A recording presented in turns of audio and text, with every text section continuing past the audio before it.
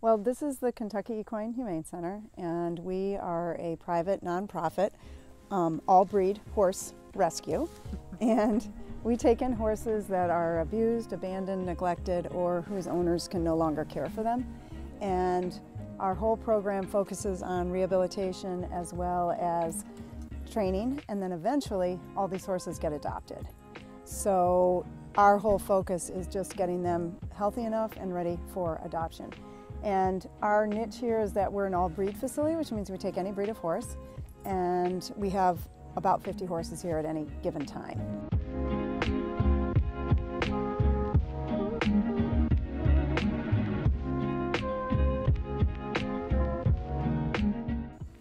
So who are these lovely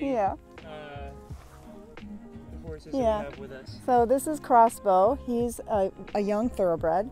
Very sweet, suitable as a companion horse, which means he would be best suited in a home where someone wants to just have a pet, not ride too much.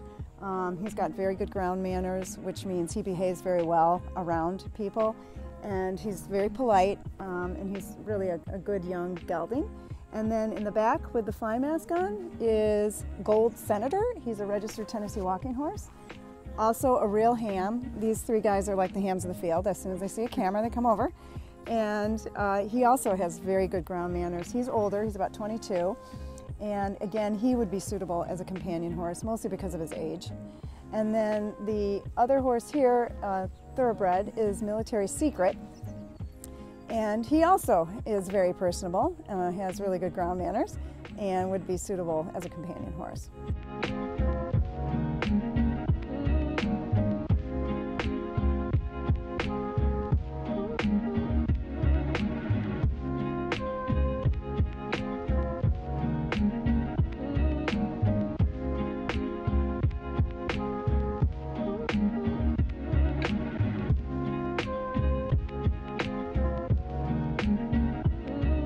Since we are a private nonprofit, we don't have any government funding, so everything we do relies completely on donations, fundraisers, special events, grants, that kind of thing.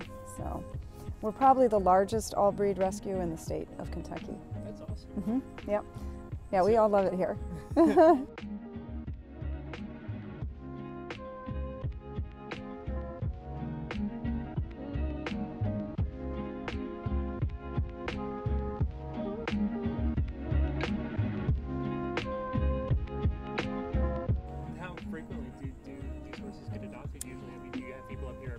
No, not every day, but this year we've been really busy. It's the end of September. We've had as many horses adopted this year as we had for the entire year last year, which was about 49. And we still have October, November, December left. So I think this year will probably be one of the highest years for adoptions. And we have people here weekly. It just depends on the weather, and it also depends on people's schedules. But we have about 4 to 6 horses that come in and out every month. So it's quite a bit of activity.